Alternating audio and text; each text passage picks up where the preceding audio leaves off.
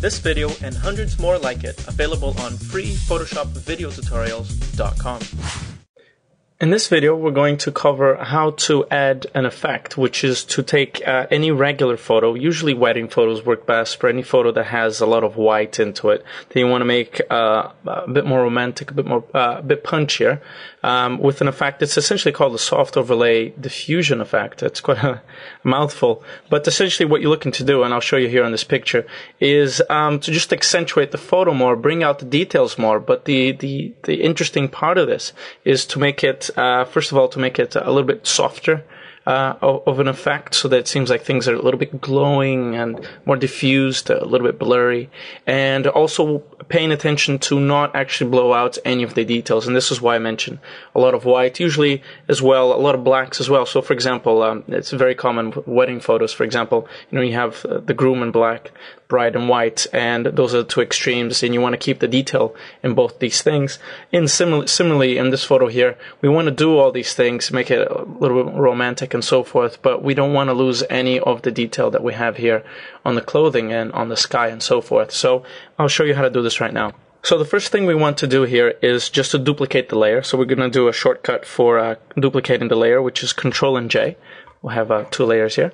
And now we want to change that layer to overlay. So we're going to change the mode to overlay. And that instantly, as you can see, already punches up the photo.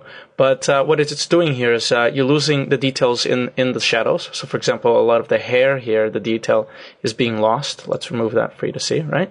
And also some of the details in the white starts getting blown out.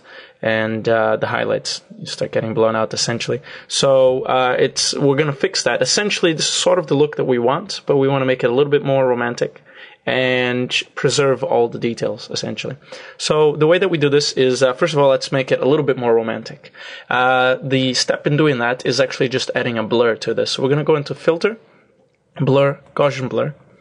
And now we're going to add a blur, and you can see basically from the radius will depend on how much of this effect you want to apply to your photo. But just start off with nothing, essentially, a radius of 0.1, and then just start moving the slider over to an effect that you like. You'll start seeing that the image starts becoming a little bit more dreamy, and it's sort of blurred, but you can still see the details. It's a little bit fuzzy, but it just gives you that sort of like that dream-like effect. So just give it enough of a dream effect that you like for this photo. For example, I'll select something in the 5 region. I'll click OK, and now what we want to do is add a layer mask. And now we're going to do something that apply an effect that's actually been in Photoshop for a very long time, but most people actually probably never heard of it. They usually skip over it. Go into Image, and if you don't have the option, it's kind of hidden, so click on the Show menu items here. It's actually here, Image and Apply Image. Most people have never heard of this. Essentially, Apply Image is a really good way of actually adding the image as a layer mask.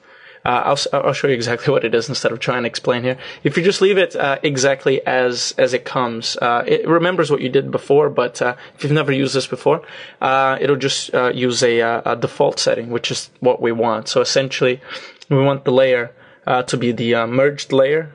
It'll come up as a merged layer, I believe, in yours as well. It's just the layer that you created and added a layer mask to. And you want the blending mode to be multiply. And essentially, if you look here, what you see is you have the original layer here, the copy of the layer, and then whereas the layer mask was white before, right, without anything, we've actually added that image itself as a layer mask. So we're going to head and click OK, and I'll untick this the viewability of the background layer for you to see what it's doing. And it just took the whole image and basically all the shadows. It's masking out all the shadows of the image. So at the moment we have the highlights and we have the midtones of the image, but the shadows have been completely removed. All right. So at the moment we're masking out the shadows, which means we're not affecting the shadows. So just by the sheer virtue of that, what we've done is the effect of overlay is still there, but we've removed the effect of it on the darker areas. Right? I'll just undo here for you to see what it is that we did. So if you look at here, the hair area, like I said, it was being affected. And after we've applied the apply image, there we are. We've brought back all that detail because no longer is the overlay being affected, is affecting the shadows. The other thing that we want to do as well, so for example, if you had a picture of a groom or detail on hair and so forth, we've solved that problem. But with the bride and white and highlights and so forth, it's still being affected. So the way that we correct this is making sure that we're still on the layer mask. We're going to go into filter. I'm just going to show all the items here. We're going to go into stylize and solarize. So filter, stylize, and solarize. There are no options for this. It basically just does something which makes it seem like it just removed the white highlights, and that's exactly what it did. Let me just undo here for you to see what it is that I did. So before, here's the image as it was, still affecting the highlights.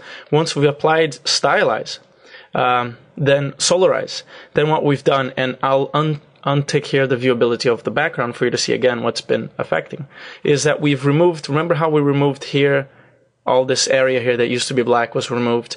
Now everything else that was white has been removed as well. So what are we left with in this mask? Well, we are only affecting the midtones, essentially. So we're not affecting anything that's dark. We're not affecting anything that's light. So for a wedding photo or something that, like in this image, where things would be affected, we are no longer affecting it. All we're doing is now adding overlay and punching up the details and making it more dreamy on the midtones, which is the skin color and everything between grass and so forth. So now we can go back in to still remaining one more time into our layer mask. What we want to do now is just to punch up that effect a bit, because what it's essentially done, if I remove and then add the effect, it's very subtle what it's doing right now, so we want to emphasize that a little bit more. But again, we're only going to be emphasizing it now only on the midtones. So the way to emphasize it, making sure we are on the layer mask, very important.